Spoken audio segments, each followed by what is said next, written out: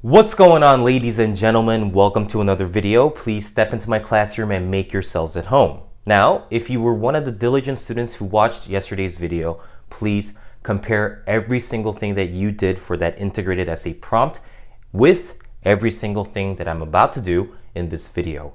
I hope all of you guys did a wonderful job. Now, if you have not watched yesterday's video, please click the link that's in the description box. And if you have about 25 minutes to spare, try typing that essay as if you were at the real test. It's going to be very good practice. All right, now, before I show you guys the reading passage again, I want all of you guys to copy the note-taking diagram that's on the reading passage. That's for the reading passage. R is going to be used for the reading's opinion, and numbers 1, 2, 3 are going to be utilized when you're organizing the reading's first, second, and third reasons plus the major details. All right, now let's go over to my laptop and look at the reading passage again with a fresh pair of eyes. All right, now let's start reading the passage together. The Word document on the left is the reading passage, and the Word document on the right is my sample essay. Now, don't forget that you have to read the introduction of the reading passage from the last sentence. Unfortunately, there are myriad problems associated with online pharmacies, and it would be in the public's best interest to ban them from existence. So clearly, the reading passage is not in favor of online pharmacies and believe that they should disappear. So the topic is whether or not online pharmacies are beneficial, and the reading's opinion is that online drugstores are terrible, and the lecturer's opinion is that online pharmacies are good. So let's see how I typed the topic and the reading passage's opinion. Whether or not online pharmacies serve a useful purpose in the 21st century. So I paraphrase the reading passage. The reading's opinion is, drugstores on the internet should be banned as they have a wide array of issues. And I didn't highlight the listening's opinion, but we already know exactly what the professor is going to say. All right, now let's move on to the first body paragraph. One major issue is that many medicines and products sold online do not meet Food and Drug Administration (FDA) guidelines for safe products. Particularly worrisome are the herbal remedies and other untested products that are not considered drugs yet and are being used to treat illnesses. All right, that's all we need. Now let's take a look at my sample essay.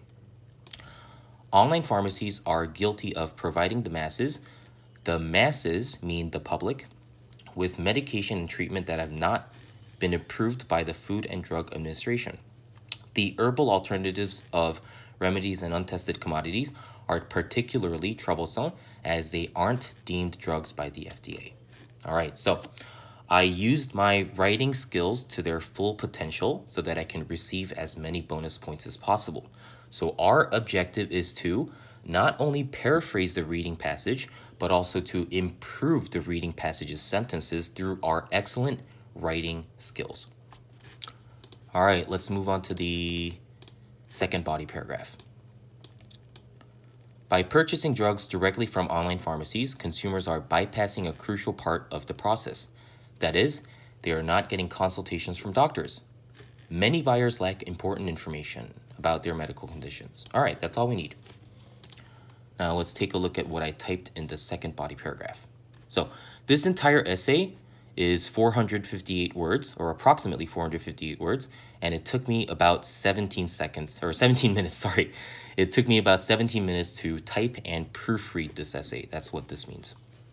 All right, so my sentence. Online pharmacies harm consumers by enabling them to bypass the process of getting important information through a diagnosis from doctors. All right, so that's what I typed in my second body paragraph. Now, the second body paragraph of our integrated essay is always going to contain the reading's second reason in major detail in a really concise sentence. Ideally, you should only make it one sentence. So try to try to put the reading's second reason and major detail in one sentence for the second body paragraph if possible. If not, make it into two sentences. All right, let's move on to the reading's third body paragraph. Consumers typically have no idea about the origins of many drugs and herbal remedies online pharmacies sell. For example, some of them were manufactured in foreign countries where standards of approval differ from those in the United States. All right, so the readings hinting at the fact that if standards are different from those in America, they are bad. Now let's look at my third body paragraph. The readings, reason, and major detail. A large number of the drugs and remedies offered online are inferior and pretending to be legitimate medicines due to the fact that some of them were manufactured overseas where standards are dissimilar to those in the States. All right. Now, I hope you guys already noticed that the majority of my sample essay is not highlighted yet, isn't in bold letters. And that's because, as I said before, most of your integrated essay should be composed of the lecture's information. The reading passage does not disappear. So you're given 3 minutes to read it first and to take notes before the lecture starts, but it does not disappear. So as long as you're not blind, you'll be able to copy literally every single word in the passage. And that's precisely why you need to organize more of the lecture's information in your integrated essay. I think that's pretty logical. All right, so let's move on to the most important part, which is the lecture. Please get ready to take notes. TOEFL IBT practice. Now listen to a lecture on the topic you read about. Online pharmacies may replace corner drugstores in the future, which would be of benefit to, well, all of us. Sadly, current FDA restrictions prevent many Americans from gaining access to the medicines they require. Fortunately, online pharmacies offer these drugs and provide patients with more treatment options at lower prices. Those calling for their abolition are wrong. Online pharmacies are crucial to numerous people. While some drugs sold online aren't FDA approved, this shouldn't deter consumers from buying them. Many of the herbal remedies online pharmacies offer have been used for hundreds of years, especially in Asian countries, and they have strong safety records. Other medicines may come from foreign countries, but they aren't harming the people who use them in their own countries. Take the morning after birth control pill as an example. It has been used safely for many years in France and other European countries, yet it's just now being tested in the US. Nowadays, just getting in to see a doctor seems to take forever, and then there are the expenditures of time and money to get tests done and await the results.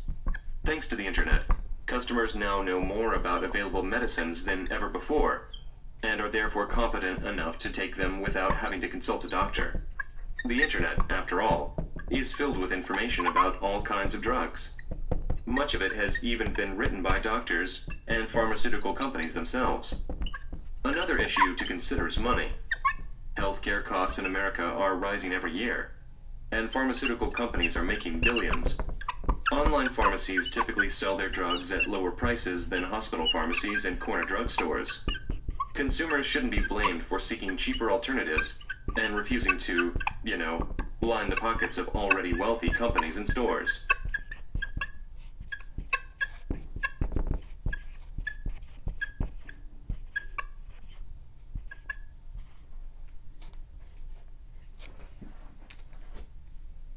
All right, now the professor in this lecture said a ton of information when he was talking about his own opinion.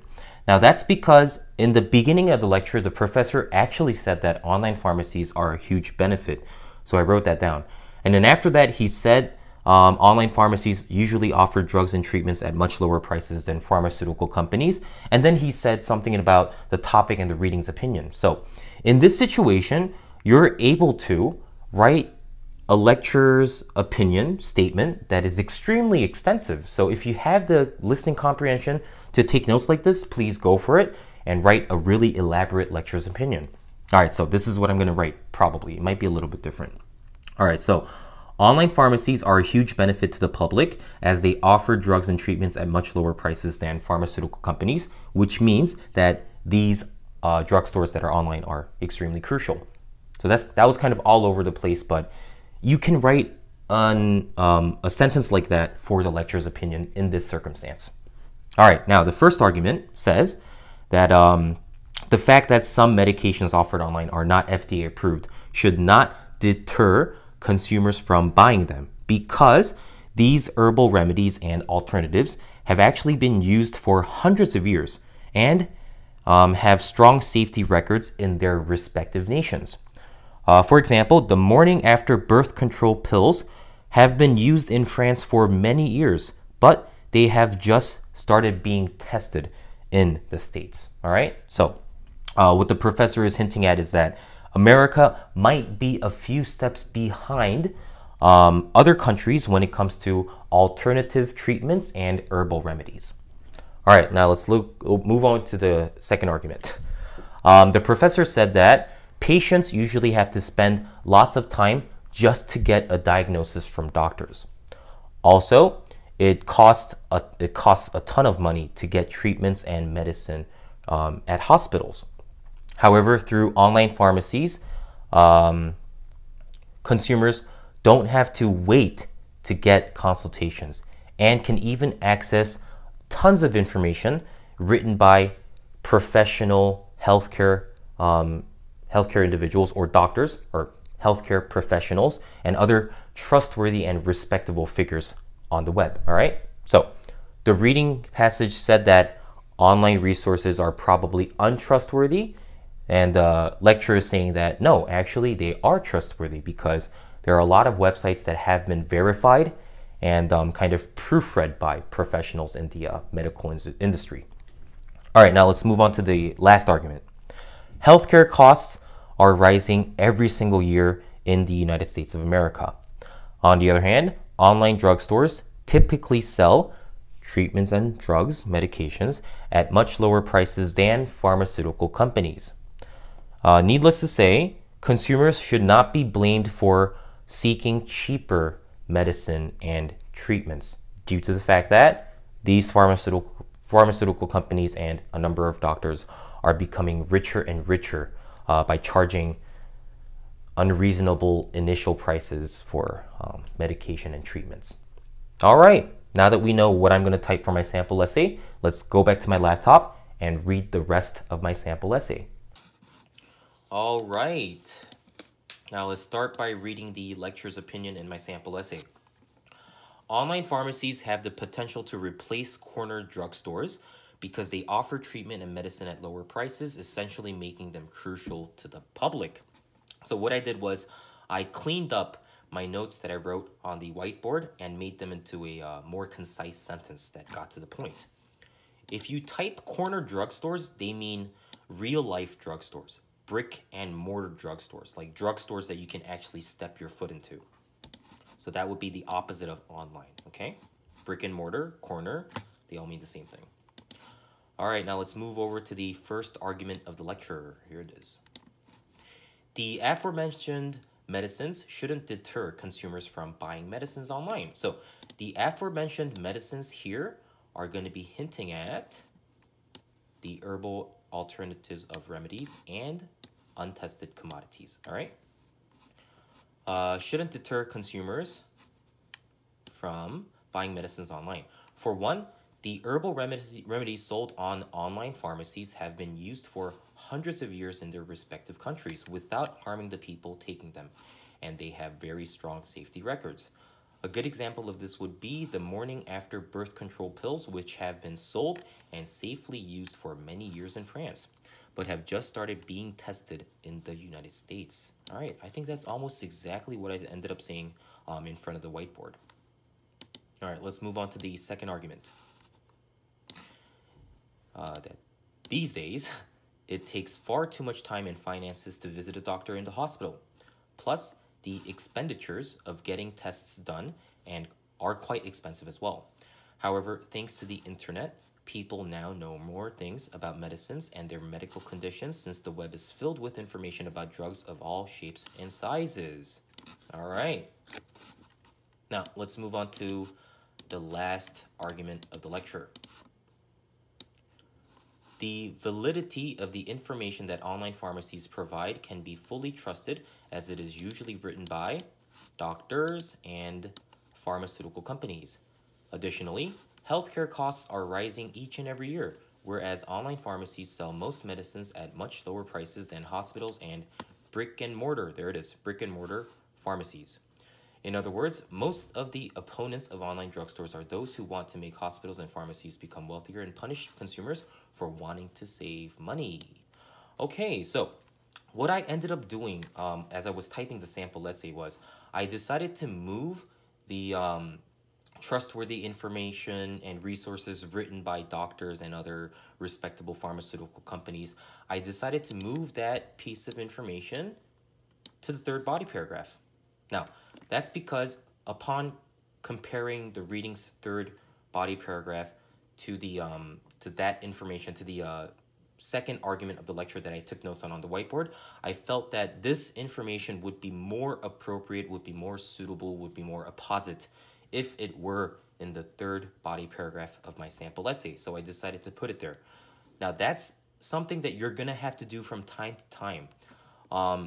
Most of the time, the professor is going to be saying information in a chronological order, in the order that you read the information in while taking a look at the reading passage. But sometimes the professor can actually say something that should be in the third argument in the last part of the second argument, or it might have sounded like that at least. So if that does happen, you should notice that, okay, this information is a little bit out of place. I should put it in the next body paragraph, or maybe even sometimes in the first body paragraph. If that does happen, please notice it and make the necessary changes so that your essay doesn't really stray too far from the given topic or the given essay prompt. All right, ladies and gentlemen, I hope you guys enjoyed that video. The next video is going to be focusing on independent writing, and the topic is going to be this. All right, so please read the topic, give yourselves 30 minutes to type the essay, and see how you do. The next video is going to be showing you guys my sample essay for this exact topic, so please stay tuned. And if the topic was challenging to you, be sure to catch the next video. All right, peace out, guys. Have a wonderful day.